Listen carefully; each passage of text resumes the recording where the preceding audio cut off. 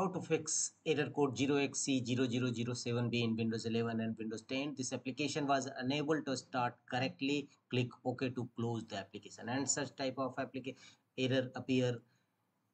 Then the first workaround to fix this issue is update your Windows OS.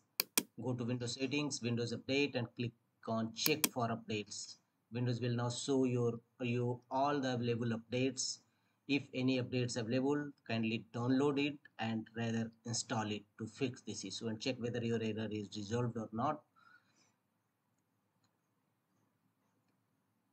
If not, go to the next fixes.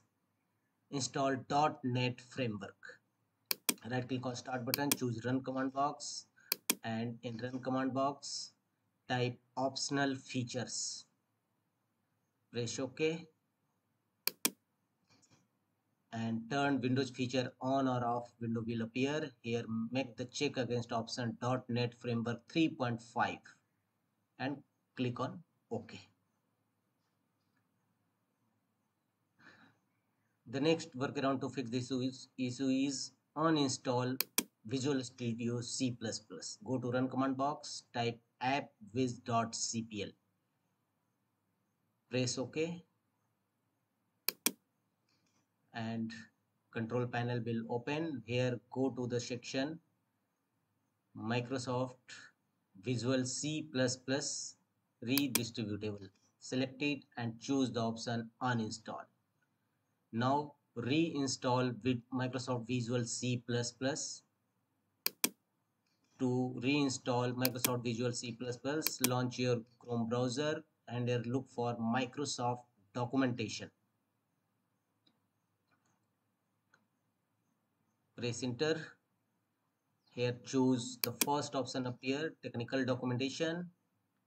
Here under product directory, choose the option Visual Studio.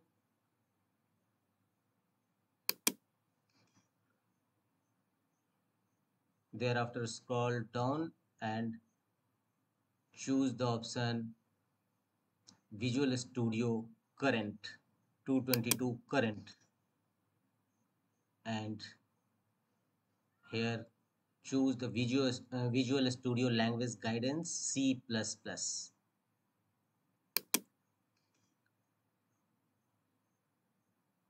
Here under note, go to the section latest supported Visual C++ downloads, click on it,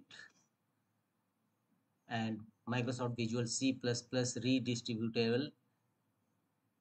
Here as per your system requirement 64, 86, click on link and it will download Microsoft C++ Visual redistribution for your system which you have recently uninstalled it. After that, don't forget to restart your system.